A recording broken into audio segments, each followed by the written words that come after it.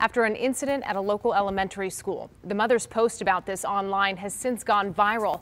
Meanwhile, the school district is saying the students were, quote, horseplaying.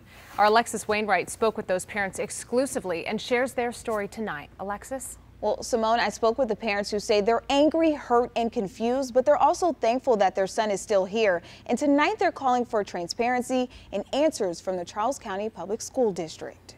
If you look at my son, he has marks under his eyes, like blood vessels. He still has From him, bruises on his neck from being choked. It's hard to hide emotion as these two parents who don't want to be identified talk about their son. They're hoping for answers after they say their son was hung by a 4th grade student in the boys' bathroom Friday. He's traumatized. Right. It's going to take time. This is not something that he's going to get over just overnight. Paperwork from the hospital lists one of his injuries as a neck contusion, which is caused by blunt trauma to the neck. The 7-year-old is a 2nd grader at C. Paul Barnhart Elementary School in Waldorf. Charles County Public Schools says they're aware of the incident and sent a statement saying, in part, 2 of our students were reportedly horseplaying in a school bathroom when one student's jacket got caught on a stall door hook. The student was not able to free themselves, and the other student involved was also not able to help them. It doesn't make sense to me. If you're horseplaying, how do you get caught on a hook?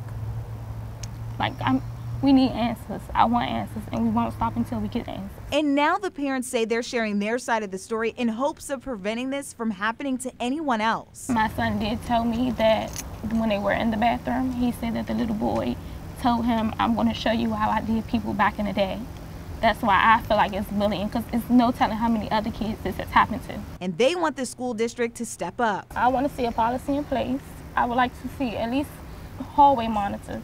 I want to know why is a 4th grader in the same hallway or the same bathroom as a 2nd grader. Most schools have them divided. I feel like this is very unacceptable. These are all our children, and they are the future. So we just, we need to protect them. Like, we sending our kids to schools every day thinking that they are safe. And the 7-year-old has since been released from the hospital and is still recovering. His parents tell me they won't be returning back to school, but they hope to hear more updates from the district soon. Simone. All right, Alexis, 7 years old. Hard to wrap your mind around this tonight. Thank you. All right, Shalom. I want to start off by giving all praise, honor, and glory to Yahweh, Bahashim, Yahweh, Bahashim, Rakakudash. I want to give the honors to our apostles and elders of Great Millstone who rule well, and grace and peace to you elect around the 4 winds, believing and pushing His truth in all sincerity. May the blessing of election be upon your houses. This is your fellow servant, Rokoyer from the GMS Orlando camp, coming at you with another impromptu lesson. All right, tonight's lesson, really is, we living in the worst case scenario. Like the Elder Yashawama brings out all the time.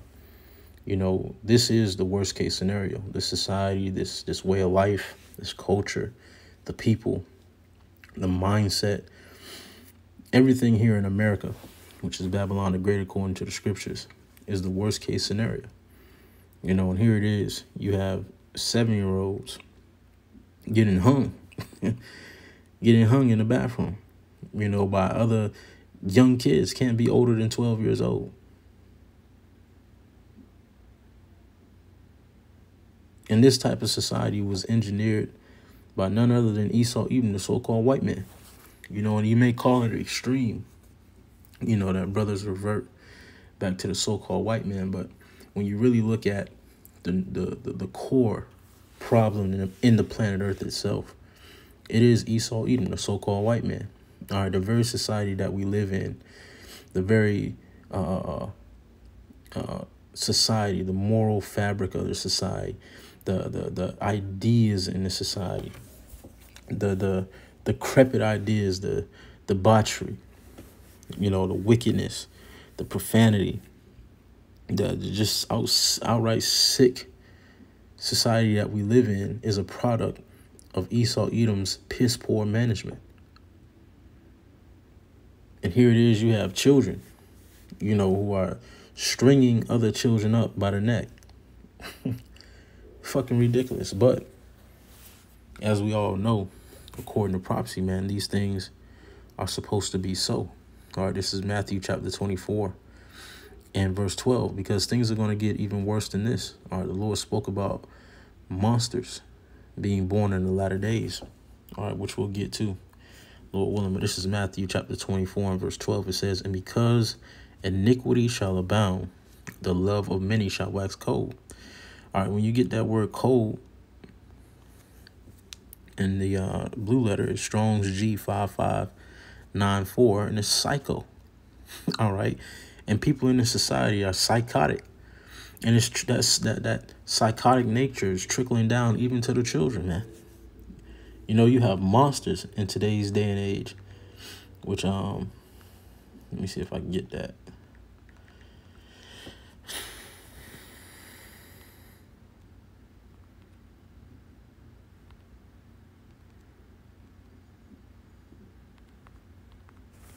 Get this word first.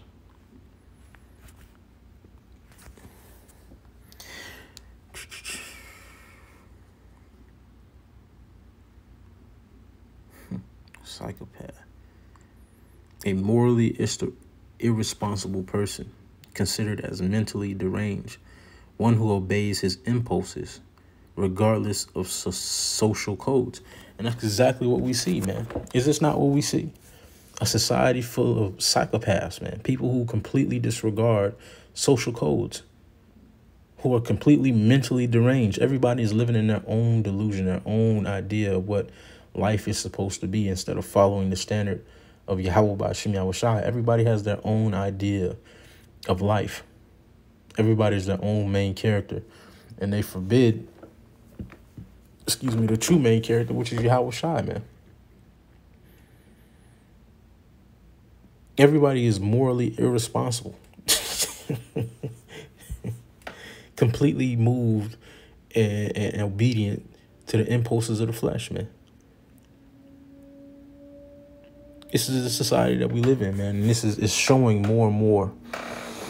You know, it's showing more and more as the days go by, man, how psychotic these people truly are. And that's why us of the hopefully elect need a hedge, man.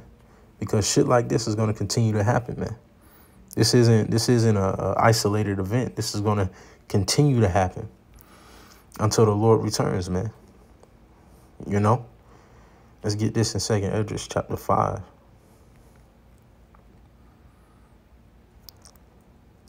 And so I don't know what's going on. I think it's in verse 8. It's the 2nd Esdras 5 and 8.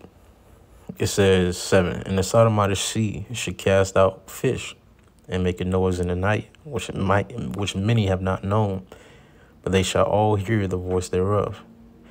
There shall be a confusion also in many places, and a fire shall oft be sent out again.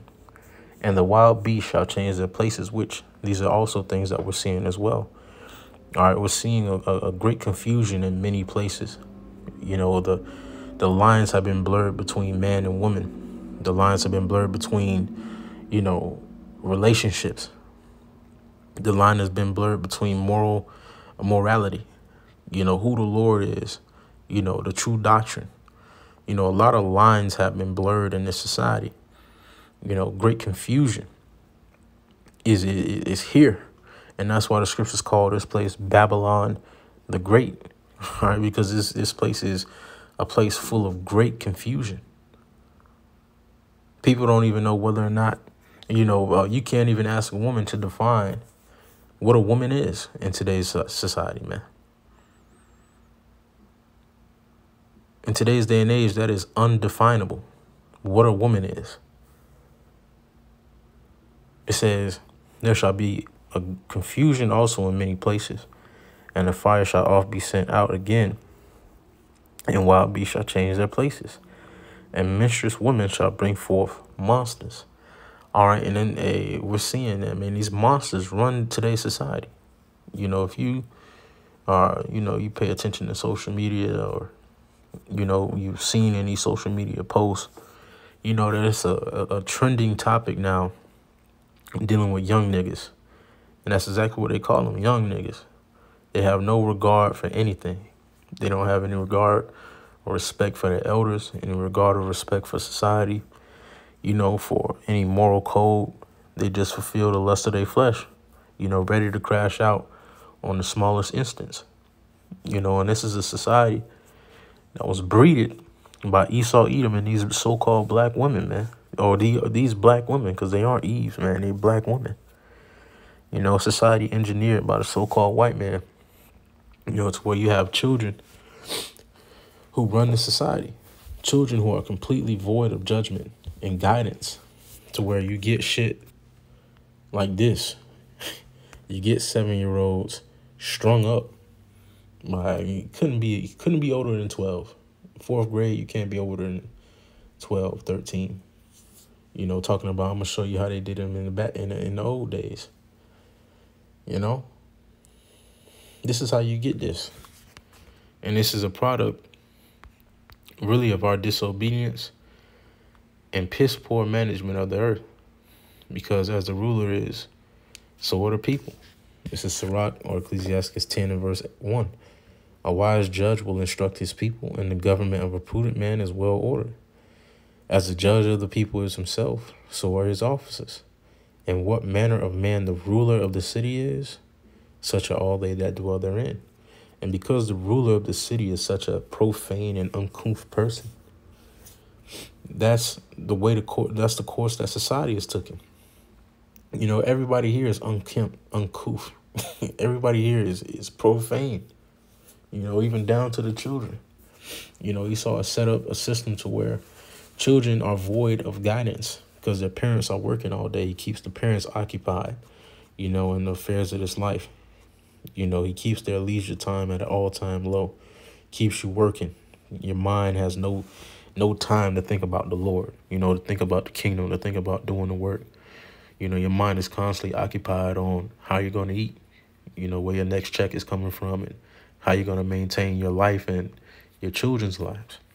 You know, so there's no time really to go home and teach the children. There's no time really to go home and debunk all the garbage that they've learned in these lesser learning institutions. There's no time to debunk any of that shit.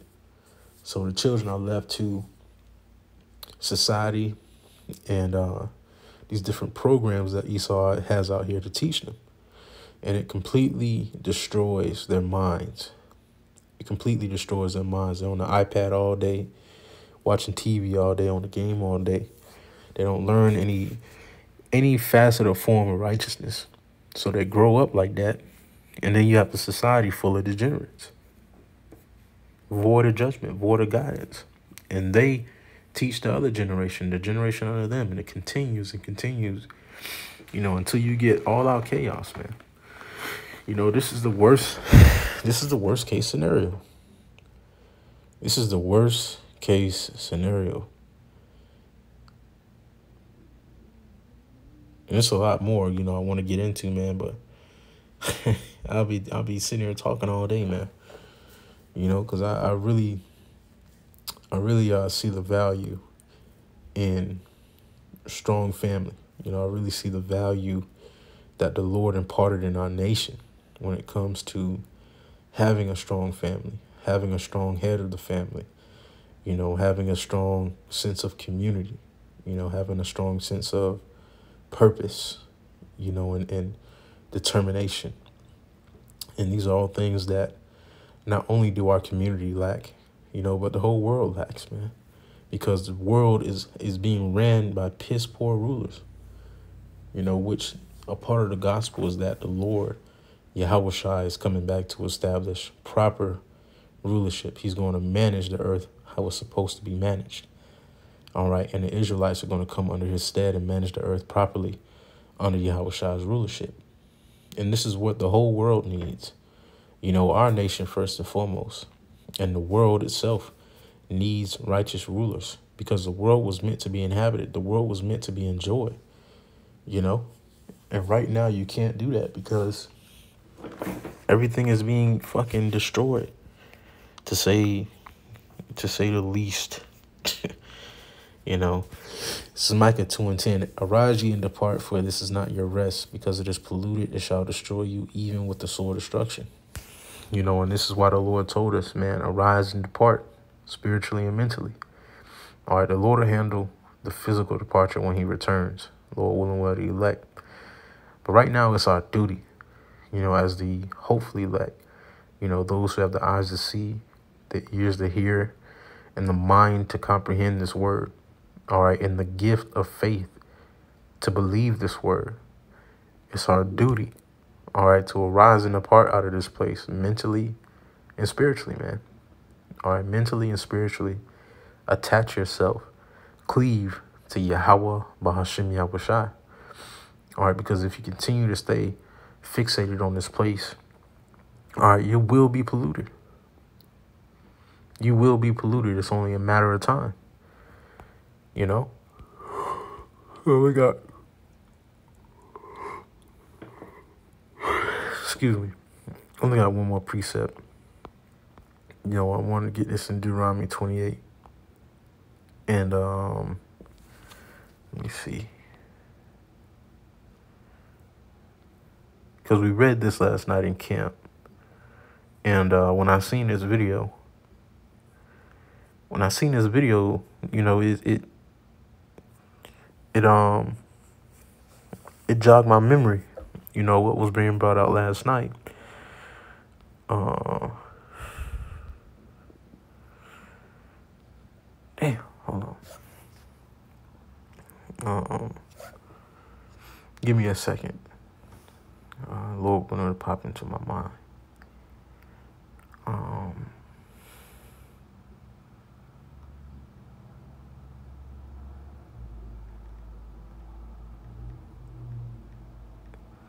Okay. I think I got Deuteronomy 28 and 66. Yeah, it's Deuteronomy 28 in verse 65. And among these nations shalt thou find no ease, and neither shall the sole of thy foot have rest. But the Lord shall give thee there a trembling heart, and failing of eyes, and sorrow of mind. And thy life shall hang in doubt before thee, and thou shalt fear day and night, and shall have no assurance of life. You know, and this translates to every, you know, member of our nation, from man, woman, child, you know, old, young. You know, we have no assurance of life here, because there's no understanding of life in this place. People don't value life how they're supposed to, because life isn't promoted. You know, death is constantly promoted in this society. So that's what people naturally seek after, in their actions, in their mindset, in their deeds, in their doctrines. People naturally seek death in this society. And it's a curse. And the Lord is coming to set the standard so that life will be incentivized. Life will be the new standard. Seeking after life and righteousness will be the end thing.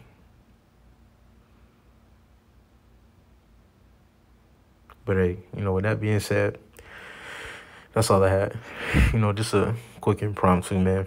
Lord, is that upon unto you elect. I want to give all praise, honor, and glory to Yahweh, Bahashim Yahushai, Bahashim Rakakwadash, and double honors to our apostles and elders of Great Millstone who rule well, and grace and peace to you elect around the four winds, believing and pushing this truth in all sincerity. May the blessing of election be upon your houses. Shalom. Stay up.